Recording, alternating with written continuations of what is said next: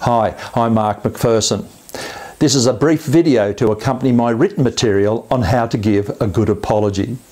And yes, I agree with you. We really shouldn't have to tell people how to give a good apology. But the simple reality is some people simply don't do a good job of it. So here goes. I think there's 3 parts and that's it. 3 parts. The first part is make sure the person knows what you're talking about. Now, most of the time this will be obvious, but sometimes it's not. So make sure they know what you're talking about and simply use facts. Number 2, admit what you did was wrong. Admit that it was unacceptable, hurtful, rude, whatever it happens to be. The third thing to do is actually apologise. I'm surprised at how many people give an apology and they don't actually apologise. So here's just one quick example. Susan, yesterday at the staff meeting you got up to speak about such and such and then I said blah blah blah. That's the facts. That's it. Not something like, yesterday Susan you got up to talk at the staff meeting about such and such and oh it's a topic I really don't like and oh it got under my skin. Stop it. Simply the facts. Yesterday, Susan, at the staff meeting, you got up to say such and such. I said blah, blah, blah. It was rude. It was inconsiderate.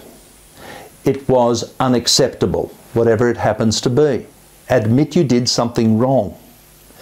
I was way out of line.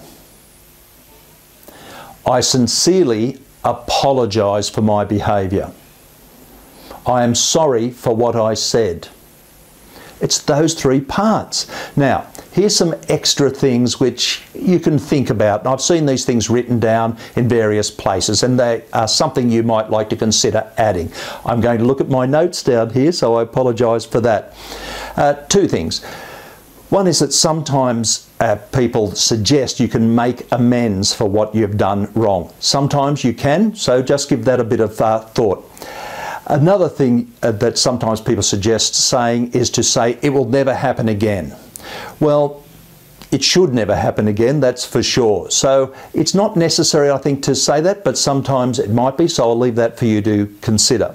Now, here's 3 things that people sometimes suggest adding to an apology, and I don't recommend them, but you be the judge. Here goes. First one. Tell people how bad you feel. I feel really bad for what I did. Well, maybe you do, and maybe you should, but it's not always something that the person being apologised to wants to hear. Another thing, asking for forgiveness. Oh, will you please forgive me?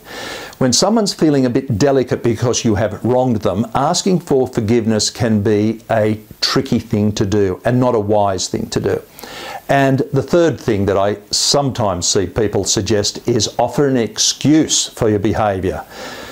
Well, you need to choose your timing very, very carefully for that sort of thing. So there's the 3 parts, 2 things you might consider, 3 things I don't recommend. Let's leave it at that. Wherever you are and whatever you're doing, please look after yourselves, look after your friends and family, and I do hope to chat to you soon. All the very best.